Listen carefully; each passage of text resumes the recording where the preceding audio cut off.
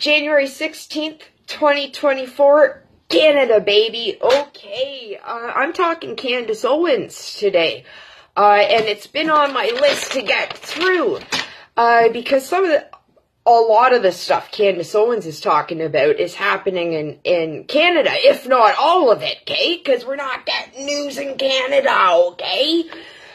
Candace, I love you.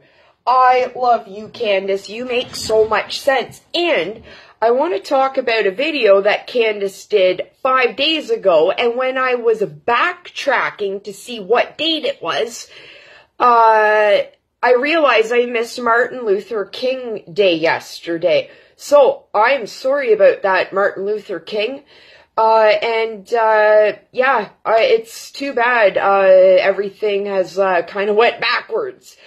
But I want to talk about Candace Owens today, Tent City Weather Report. But in honor of Martin Luther King, I want to play you guys a Brad Paisley song, country artist, Welcome to the Future, when he sang a song 14 years ago, 2009, it was released. And this song today still gives me goosebumps, okay?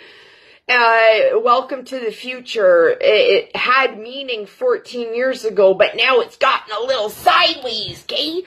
But regardless, I want to pay tribute to Martin Luther King, who really stood up for people's rights. Okay, this is Brad Paisley. Welcome to the future. All right.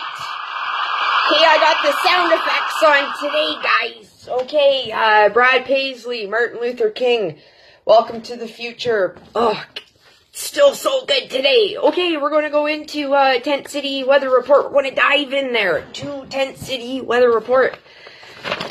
Okay, it's pretty cold. We're in a cold snap right now, guys, and we got some snow on the way. So it's pretty cold for the people in tent cities all across Canada. We got tent cities all across Canada. Okay. I want to jump into Candace Owens. I got two pieces to talk about. 5 days ago on my Facebook page, I posted a video. Let me just find it. Guys. It's called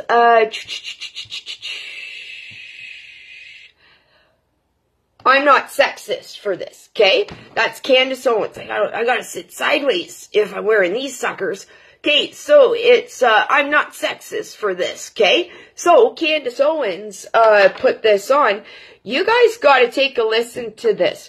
She talks about, in this video, she talks about, three things that they're really pushing in the schools, and a way of thinking in America, and it's the same thing happening here. And the three things are equity, diversity, and inclusion, okay? We all know this, okay? So let's listen to what Candace Owens has to say about it, okay? Because I love you, Candace Owens. You make so much sense, but nobody else can say it. No question, we are living amongst the dumbest generation of human beings that have ever existed in human history. That's not even a question, not even for debate, especially in the West. Actually, I would say almost exclusive to the West. Western society is falling apart, and it's largely because we're extremely privileged. There's no suffering, right? And so when there's no suffering, we just start to make ourselves suffer. We start looking for things, these fake social justice pursuits, trying to look for bad stuff everywhere, because actually we all grew up quite well, right? We're not suffering like our great-grandparents were suffering, or our great-great-grandparents were suffering. And it's especially problematic here in America, where we have seen this initiative, an utterly stupid initiative to push DEI, which stands for diversity, equity, and inclusion, which means I no longer want to hire you based on merit. I want to intentionally pursue people based on how they look. I want to include people based on how they look, right? Because it makes you feel good or something. An Alaskan airline flight, you probably saw this in the news, had a door that just flew off of its hinges mid-flight with 170 people on board. Apparently, it had some loose door bolts. Unbelievable. Here, you can see the picture here. Gratefully, nobody was sitting in those two seats that are being pictured. And because they had really just taken off, everybody mostly had their seatbelts on. So nobody died midair. But of course, this could have been a tremendous tragedy. Imagine if this was flying to Hawaii, if this was flying over water. This would have been, a bunch of people would have died. That is the truth. And they grounded a bunch of their flights, made all of the Boeing MAX 9s go through inspections, and found that there were also other planes that had loose door bolts.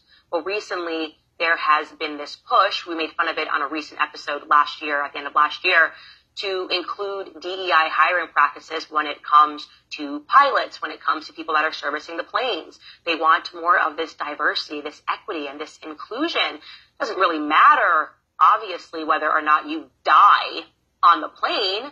Don't you just not want to be accused of being racist and of being sexist? And so I don't want it. You shouldn't want it either. You should not care if every pilot in the sky is a white, straight male. You shouldn't care. You should just want the best pilot to be in the sky. Let's be honest. Yep. We're all being honest. I think we can agree. I prefer male pilots.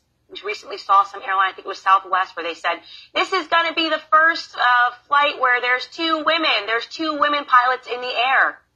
I'm not particularly comfortable with that. There is this natural instinct that we have to want to see certain sexes in certain positions. That natural instinct is being guided by our biology. That biology is then determining the sociology of our society, okay? To mechanics, when it comes to cars, when it comes to pilots and planes, I want a man.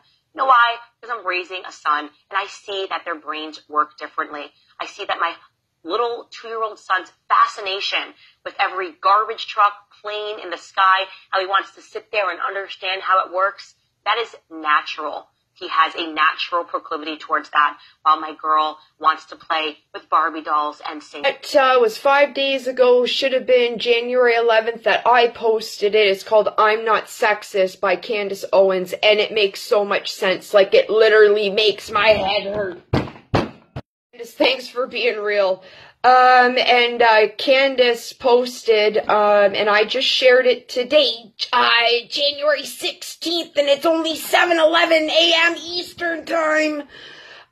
So Candace Owens has a video on there. This is what compassion got you. Yep, we were too friendly, guys. So check out that video, because New York students are being switched to online learning so migrants can live and stay in the schools, guys. Stay you, stay true, get to talking, and true north, strong and free.